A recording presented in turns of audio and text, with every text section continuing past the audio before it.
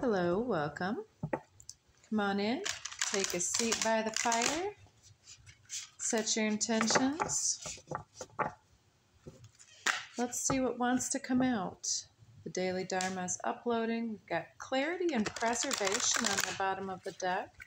Maybe some type of situation is pushing you to see clearly. Consistency of clarity. Got the sunshine here and then the amethyst geode there.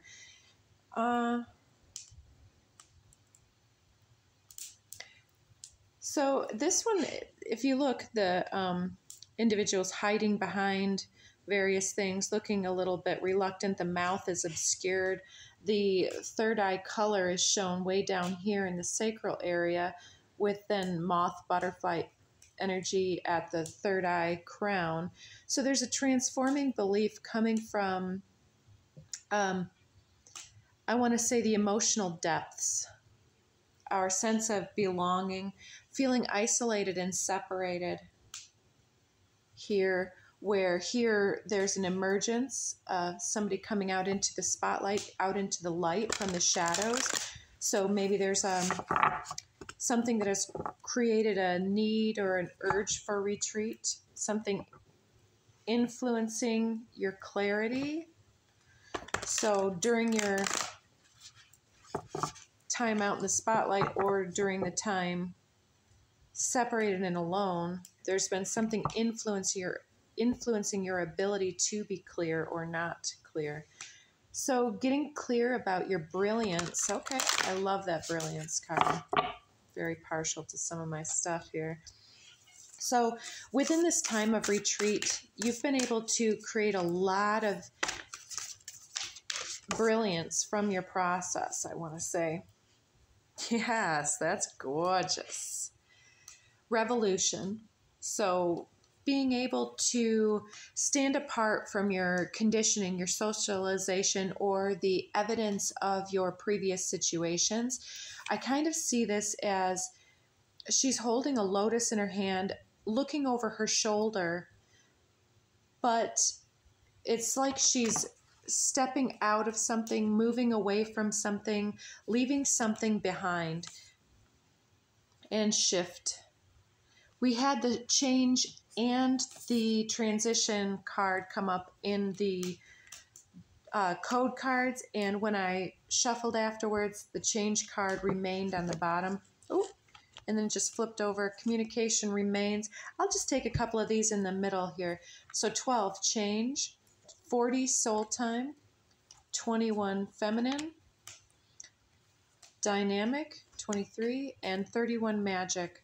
So some of those came out this daily dharma. So a shift in soul time to me is that retreat. So a change in whether that is satisfying to us in this time and place, and pushing against this. Like, why am I back here? Why am I being overlooked? Why am I not bringing myself fully? And then there's this shift. And then dynamic to me is the emergence, the coming out of hiding when the sun starts shining onto the face, and there's a sparkly quality to the eyes when the sun hits us in a certain way. And the same type of a thing happens with our aura. It's like as the light hits and influences our appearance, then it's like our magic is showing itself. So what's this revolution against? What made you take this retreat or this time away? A need for clarity and discernment. Efficiency. So with efficiency and discernment, it's like we couldn't see the circumstance appropriately without creating distance because of the influence it held over us. So if this is something with an intimate partnership or a friendship, between people, if there was some type of situation that came up, there's something that we are at odds with, some type of belief or something that has happened we disagree with, and we're trying to seek for personal growth and perspective and where we fit in, how things fit in, what needs to shift and change. And taking this time out is the best way to get to that. Right, and there's the alchemy card coming between dynamic and magic. So it's by putting a stop to something, by taking that step back,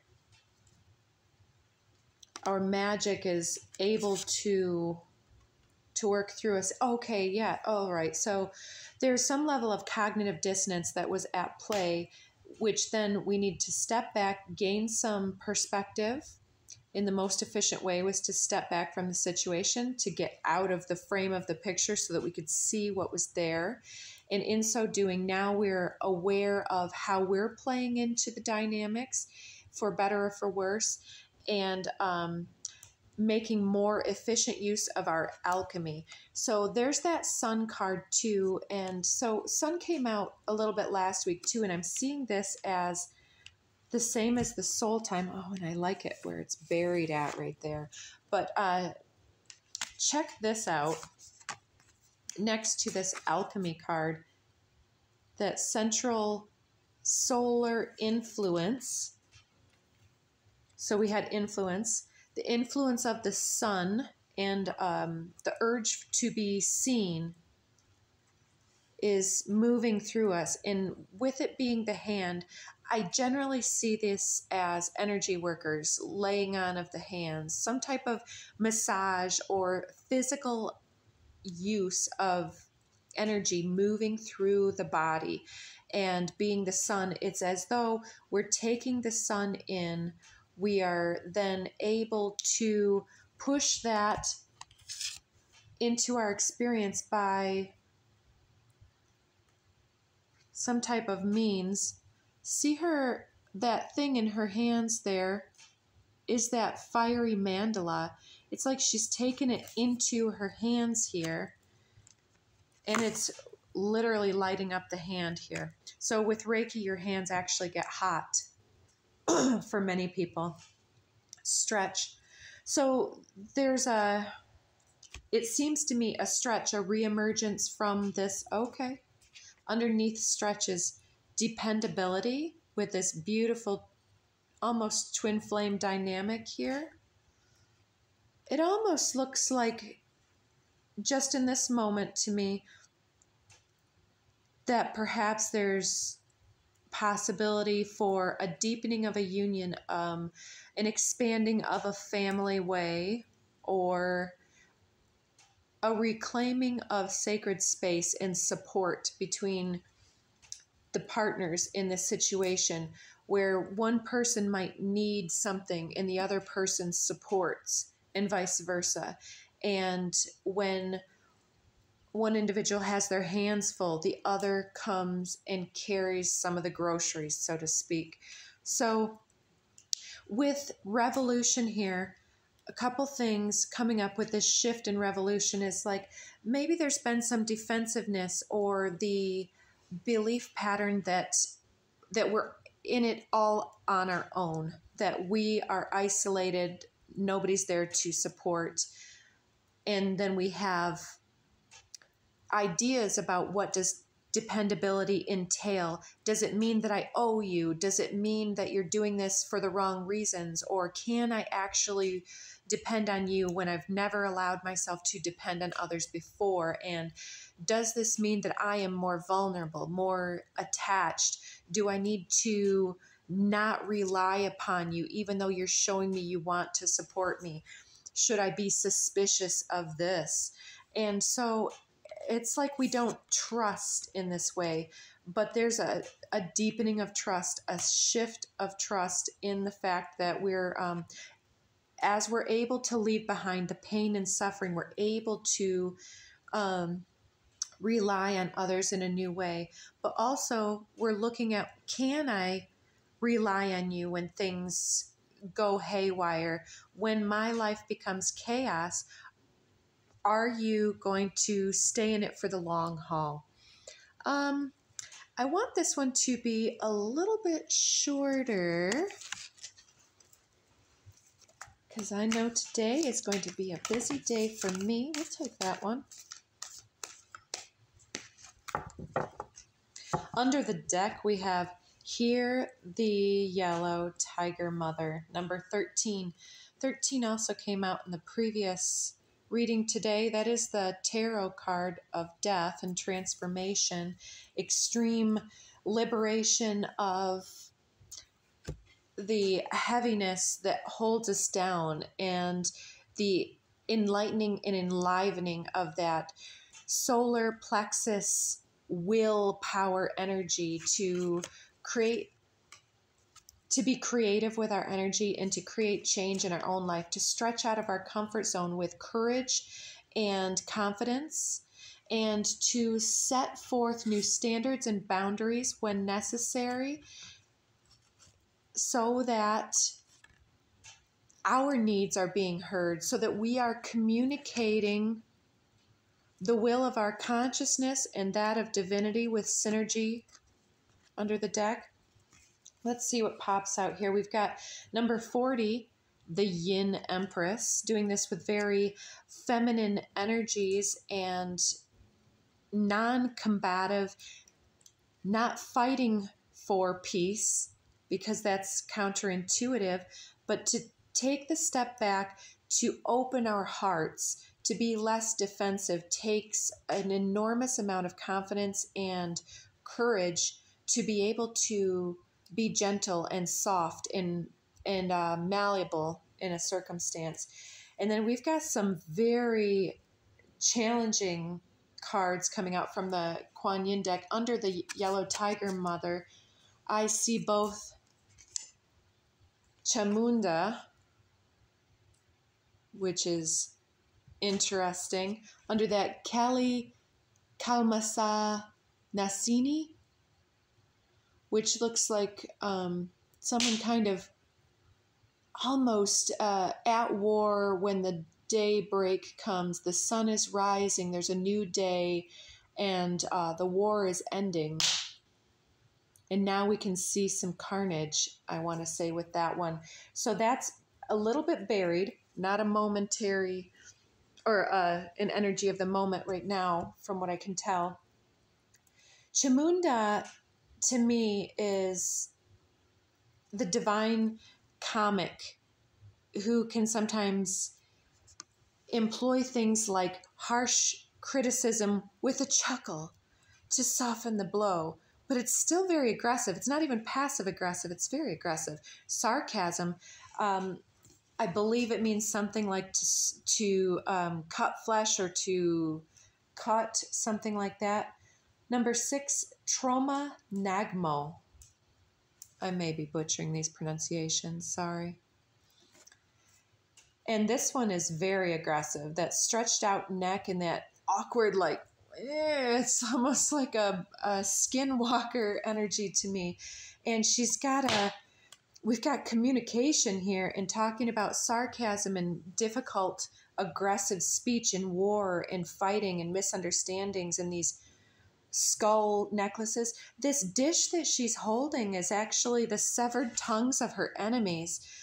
Ooh, right?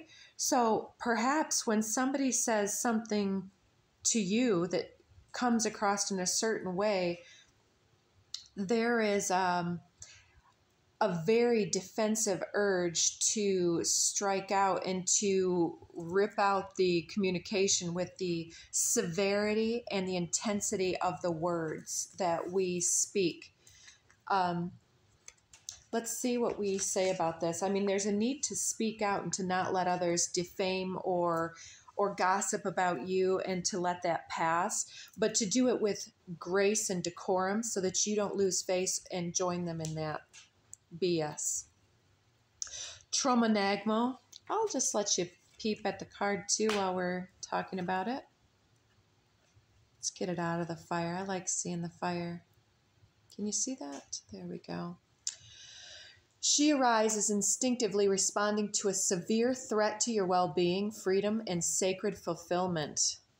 Her fierce form causes the impure to tremble and the pure of heart to move close. She is ferocious in her wrath against injustice. Dispense with thoughts of vengeance.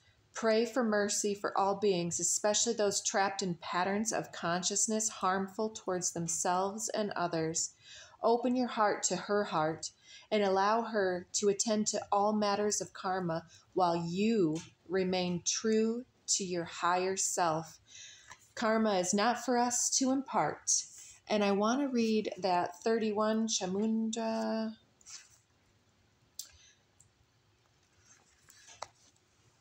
I'll let you guys get another look at that one too.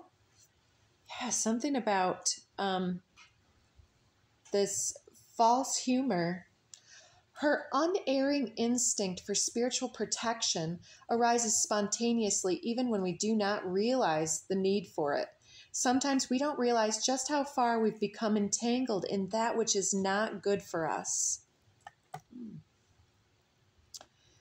We do not realize we need Kelly's powerful intervention. Knowing what to allow and what to fight for or against requires wisdom. Holding the space for an inner or outer conflict to be resolved involves discipline. Chamunda is the fearlessness, wisdom, patience, and discipline needed to conquer a difficult situation. She is with you now.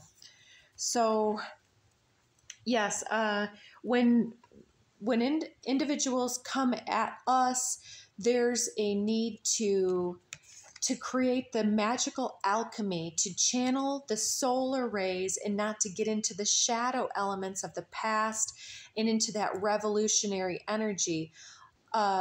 Because there's nothing to rebel against. There's nothing to push against except our own inner uprising. So I'll finish this out and just let it stand with a nice easy one here.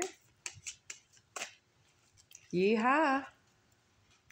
It's not as if you need anyone or their approval. For as long as you wish to keep them in your life, whoever they may be, understanding them as opposed to changing them will wildly improve the chances that they'll wish to keep you in their life. On the other hand, you're pretty much stuck with me. Oh, wow, how I love you, the universe. You've got some time, it says down here. Yeah, it's saying to value the qualities that are present. This is making me think of an individual in my life that is already in about 90, and sometimes her judgments or even her fears can come out, and being that we spend a lot of time together with her objectives in her space, in her environment, she's the authority, and she sometimes speaks in a way that is very challenging to my heart space and my want to be connected and to feel supportive to her. But I can recognize from my vantage point that hurt people hurt people. And she has a lot of success and knowledge and information, and I appreciate her and I respect her. And I have so much love for her from the point of my connection with my heart space. And I refuse to allow those little things that she communicates to interfere with my ability to perceive her light, however obscured I may perceive it to be. She's on her journey, and I can appreciate where she's at and hold space for her beauty without challenging, without revolutionizing, without fighting her. I can say, well, you know that isn't true. Well, okay, well, whoever, da-da-da. Then she retracts. I challenged without being challenging. So I think that you're able to witness yourself coming full circle from something. Perhaps in the past it was necessary to revolt, in order to be heard.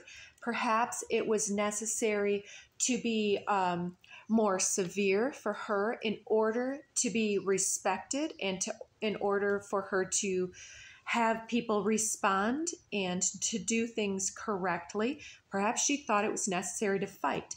And there's a reason why I resonate with her, right? There's a reason why we resonate with the challenges that arise. And it's in order to create alchemy from the shadows of the past. So I wish you many blessings on that pursuit. And I'll check back again with you all later. Thanks a lot.